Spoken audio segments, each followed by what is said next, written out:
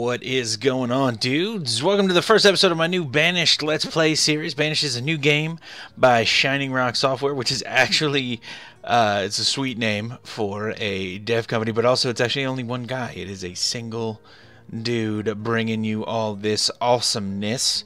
It's city building sim, if you don't already know about it. It is brand new. It's been out for a day. But I've been playing it like I don't need sleep, which is, it's not true. But anyway, so I wanted to show you guys it, and I think it's really awesome. I think it's really intense and a lot of fun. So let's get cracking. Basically, obviously, here's got a couple settings, solid settings. I'm gonna actually clip the mouse to the window. Go through the tutorials. The tutorials explain. It's simple to get into, difficult to master kind of a thing. So the tutorials explain everything, and they're very valuable, so you should definitely go through them. But the wiki also for the game is at best the in-game descriptions of things. So there's not a lot about how to combine the things in-game to give success. So hopefully that's something that we can figure out together as we go through here. So I'm just going to start a new game, tell you a little bit about these settings. I'm going to go with Dukesburg, Dukeville, Duketown, Duketown, Dukington, Dukesburg. Let's go with. I'm gonna click this a bunch of times. Give me a good seed, and that one. Leet. it's meant to be. So we'll go with valleys, large terrain size, climate fair. Yeah, it's about average, right? Harsh. Not what we want. Until we're awesome at the game, I guess. Disasters on. Let's start hard. So basically, the premise of the game is that a group of villagers, couple families, are banished from their, hence the name banished from their old place of living, their old civilization, and they are, they're like, let's get out of this joint, and then they head over and start their own place. They're like, we can do this. We don't need these people. So easy is 6 families basically, which is more people to start with, more people to get more things done. Medium, 5 families. This also limits your starting resources. And hard. So with hard, which is what we're going to do, only 4 families, which is like 12 or 16 people. A small amount of clothing, food, firewood, and tools. It might even be 8 people. No seeds for farming are available. So we'll get into what that means exactly soon. But we're going to get into it right away. We're just going to jump on in. And it does this awesome little thing here just under loading. It says finding a place to start. Restricting camera angles, creating iron deposits, coloring terrain. There's a couple more fun ones in there. Weaving initial clothing. It makes me think of reticulating splines from SimCity, which is a game like this. So let me just give you a couple ideas of what we're going to be doing right off the get-go. Okay. First tip: if you're just going to jump in gung-ho, you're going to need to know this. In here, which is the tools and reports button, you can also hotkey F2 this window right up here. This is your lifeline, and you can keep this minimized, which is one thing I really love about this game. You could play the entire game virtually like this with nothing on the screen. I really love that. I love being able to do that if I want to. So but you will need this window, and this will tell you everything that you need to know about the supplies that you have, the number of people. So we have 8 adults and 11 kids. That is a lot of kids, but that's cool because we need kids. Kids grow up into adults. And here's all your stuff. So what we are concerned with primarily is food, then firewood, and then the other resources. Now we're going to need some resources initially to build houses, because we're going to need houses. But first, even before houses, is food. Okay, so it's going to be food, houses, firewood, in that order. And we got to hustle because it goes right through the year. So let's get started on that, and then as we get moving, we will talk more about other things. So right now, this is the town center, essentially, and you can move people around because this cart doesn't have to stay here. But for right now, this is where all the stuff is, so it kind of does. And there's no right or wrong way to play. Let's zoom out here a little bit before we actually hit the play button. Here's what's around us. So we appear to be quite a distance. I think we should be able to fish in here, so that'll be okay. But we're gonna need to get to a river. We're gonna need to get to a river. We're gonna need to get to a river for a trading port. Huh. Well, this is gonna be a real challenge for us, but that's all right. We're gonna need to get to a river for a trading port, so we'll be able to have a trading port like here somewhere, maybe here, probably. Let's see what this looks like down here. Probably here. So why am I scouting this out? Well, this is gonna determine how you're gonna lay your town out. Now, there's no right or wrong way to play, really. And to highlight that fact, there is no tech tree. Every building and thing you can make in the game is available immediately. So in games like SimCity, where you can race to a certain tech, which will solve a bunch of problems, getting to techs before you're actually ready can solve some problems, but actually mostly just creates new problems that you might not be able to catch up with. And it will lead to the downfall of your civilization. Let's just get after it here. Enough chit-chat. Let's get to it. We're going to turn the time on. So we're going to need to assign people to do some things.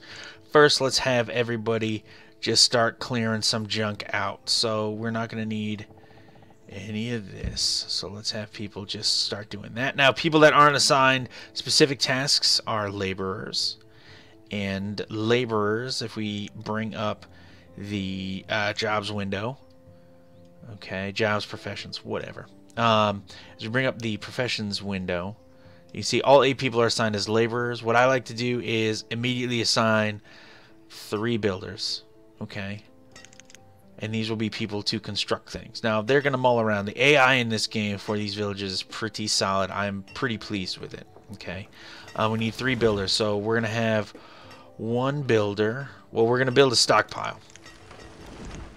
And stockpile is in here where the storage markets and trade are. Storage barn is good. We're going to make a stockpile, and this is where people are going to put their crap. And let's make it in line with this. Actually, we'll put it out here, and this will make sense in a second.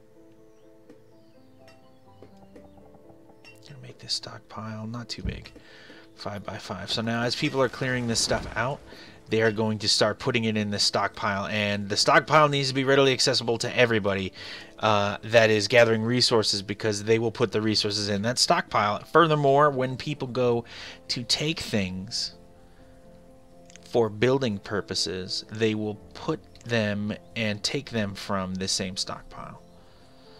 So I'm just going to make a little road here, a little bit of a road. Roads increase the speed that people can move when they're doing things, so they're important. Don't know why everything stopped just then, but you know, that's cool. That's cool. So we need some. So we need this. The second thing we need is food. So let's get some food going now. One of the great ways to get food early in the game, which is here.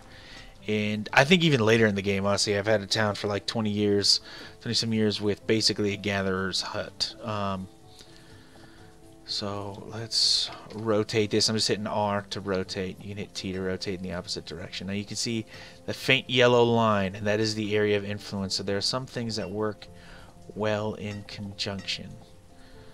So this will go well, and I'm just keeping this online with that main street just to save in the end. And I'm going to say right there.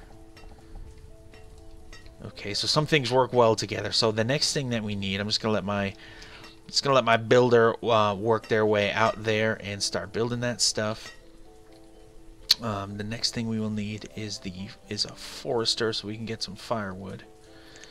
And so that would be these are the city things, which are cool, which we will definitely go through in a second. But basically, the forester, woodcutter type thing, forester lodge. These are going to be important. These are going to be important. These are all pretty much integral, right? I don't know why the game keeps pausing. I'm definitely not doing it. But here's our gatherer's hut. It's hard to see because it is in the middle of the forest. But so let's build the Forester Lodge, and we can see that that is overlapping. Let's rotate it so it's like this. And right. Is that right? Is that online? Yes.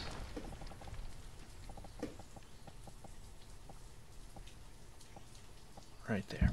Perfect. Build that Forester Lodge. Now let's build some houses. Just throw some wood houses down.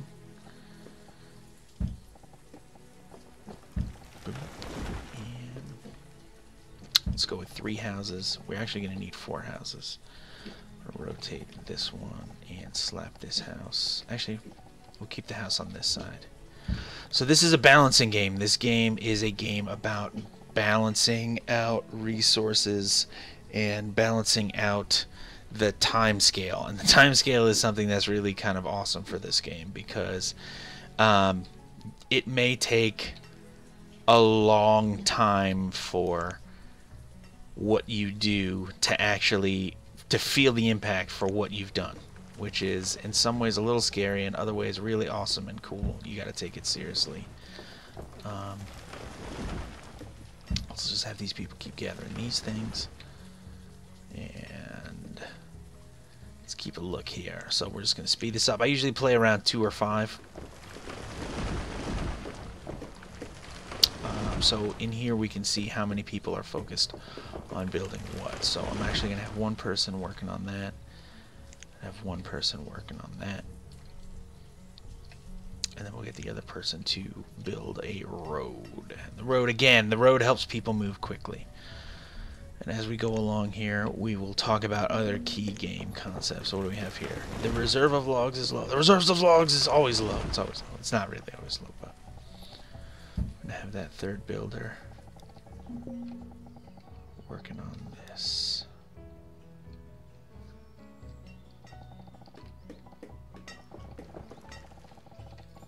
Far out do we go here? There we go.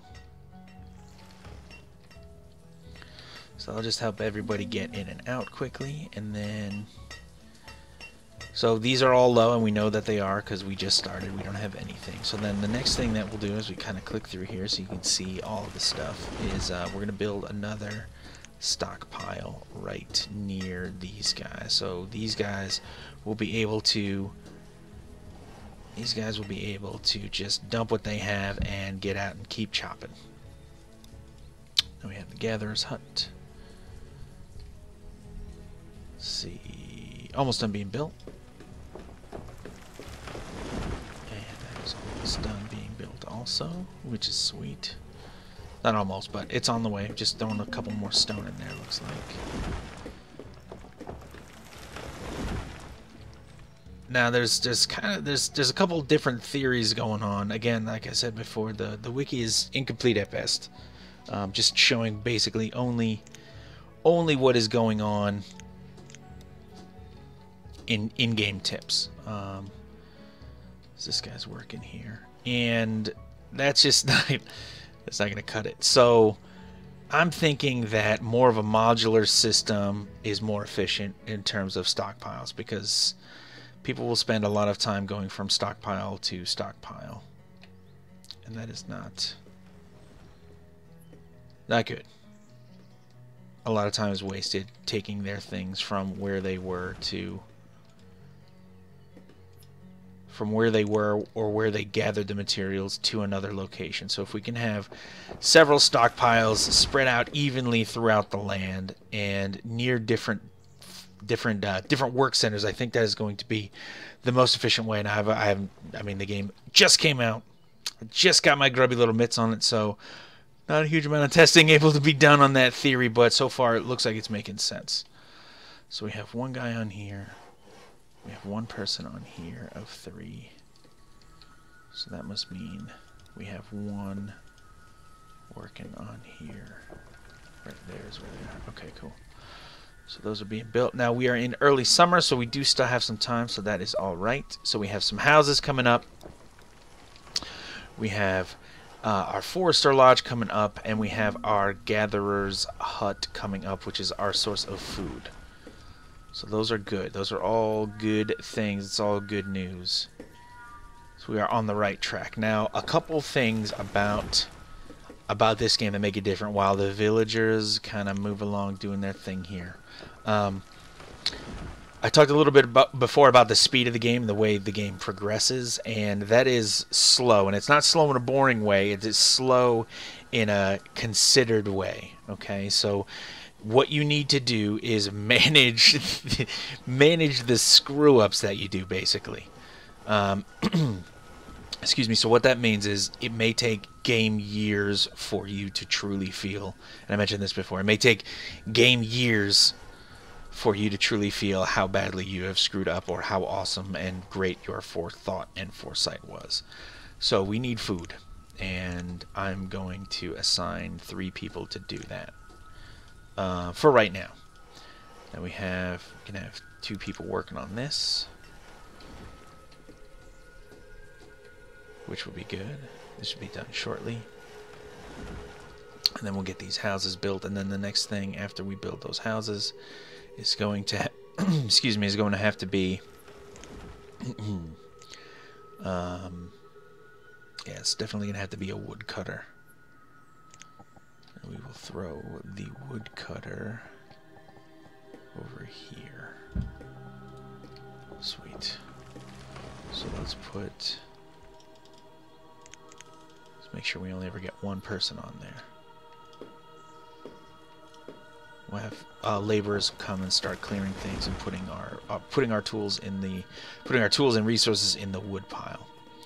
We're gonna have a forester and foresters, and so these things work well together. And we're actually gonna combine these 2 in this area of forest, which is going to remain untouched, and then we're gonna have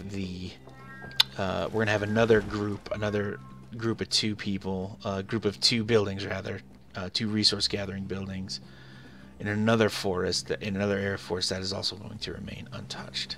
But basically, so the Gatherer's Hut works well in forests, and the Forester Lodge harvests but also replants and therefore maintains forests. So we put them next to each other, which because they work well together. Now, this is not far from here, so or from here. So the woodcutter is actually going to take logs harvested from trees, put into stockpiles here or over here, and turn them into firewood. And firewood is going to keep you warm in the winter, so that is crucial. It is critically important.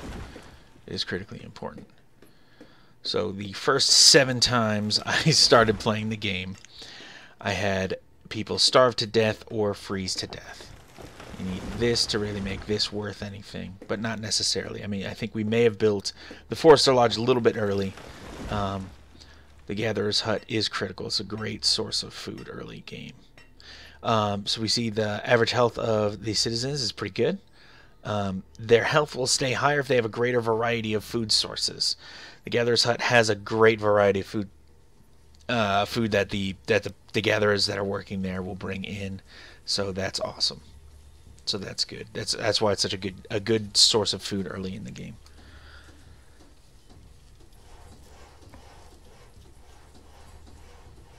And let's see how we're doing here. First house coming up. All these poor homeless people. So the next thing that we'll do after we get food settled, warmth settled, housing settled, what we're going to do is build a school.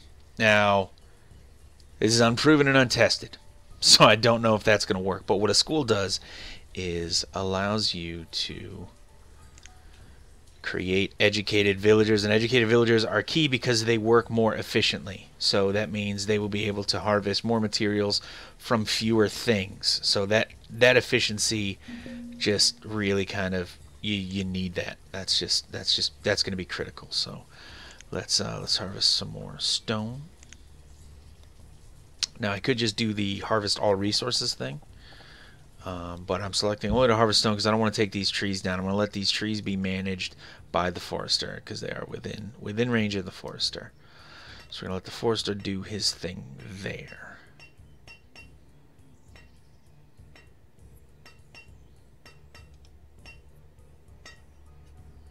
Love the sound of work happening, huh?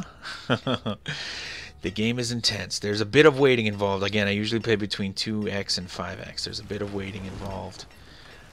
But the waiting kind of is more of an anticipatory waiting. Like, oh my god, I hope I made the right decision kind of waiting than this is boring kind of waiting. It's not as quickly paced as other games may be. But it is a city building game, so we're watching people evolve over time. So that's important. That's part of it.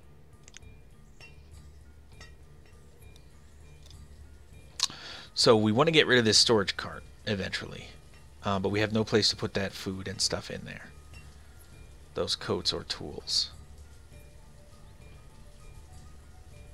So we're going to need a place to put those eventually, but we want to get down our food, our housing, and warmth first before we actually get in there and tear that up.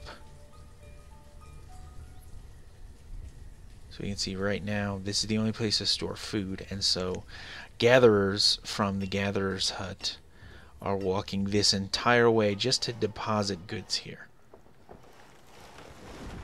And that's kind of an inefficient way to do it. So we want to move where the food is stored or gathered from here to a different place that's more centrally located. So halfway between here and where our houses are will be a better spot.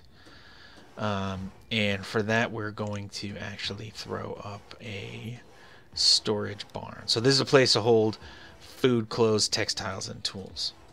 So that's where we're headed next.